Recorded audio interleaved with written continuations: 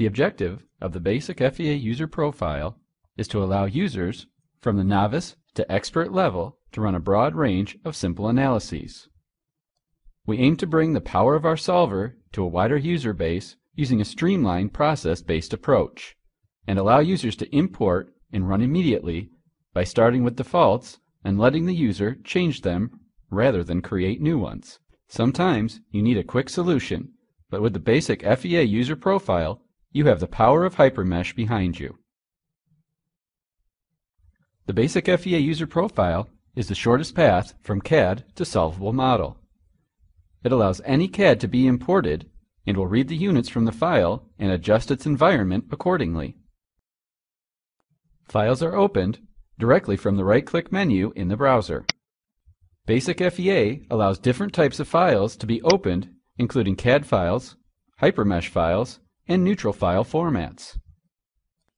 For this example, an HM file was opened into session.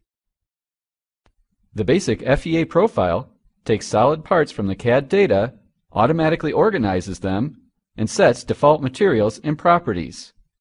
The materials and properties can then be edited to set up the analysis.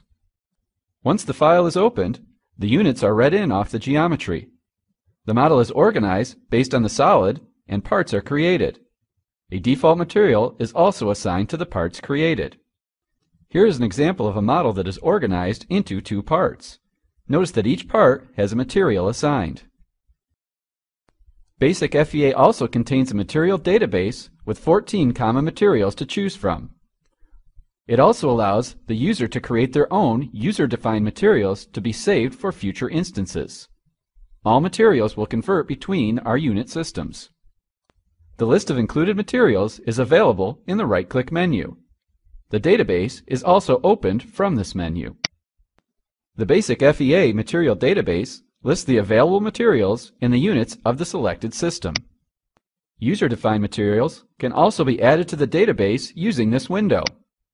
Once created, the user-defined material is added to the database for future use. Once defined, the user-defined material is added to one of the parts in the model. The basic FEA environment contains 4 sets of unit systems to choose from and convert between. A default unit system is applied to the part upon opening. The units can be set and converted between the 4 sets of available units. If the unit system can't be deciphered from the CAD model, Basic FEA has simple visual tools that help you inspect the dimensions of your geometry so you can scale your model appropriately and choose a unit system that you want to work in. The dimensions are easily displayed on the model from the toolbar. From the right-click menu in the browser, the units can be scaled to fit the needs of the analysis. Contacts and load steps are set up with editable defaults to ensure a solvable model. A straightforward contact setup interface is available from the browser, which allows users to select parts for part-to-part contact definitions or simply pick from the screen. An auto-contact searching algorithm will find parts that contact one another and assign them each to a tied contact. 3 contact types are available from the right-click menu in the browser: New Tied Contact, New Sliding Contact, and Auto Contact. In this example, a tied contact was created using the Auto Contact algorithm between Part A and Part B.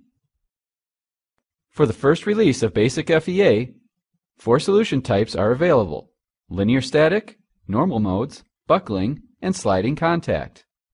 The analysis type is set through the right-click menu. The 4 types are now available in the menu: linear static, normal modes, buckling, and sliding contact. Choosing them from the right-click menu will create the load steps for that analysis type. For this example, the normal modes analysis is run. If more advanced setup is needed, the regular menus of HyperMesh are available at the click of a button. Mesh size and type are calculated during import of the model, and the model is automatically meshed before it is solved. No manual interaction is needed. The volume calculation of the model determines the mesh size for the mesh created.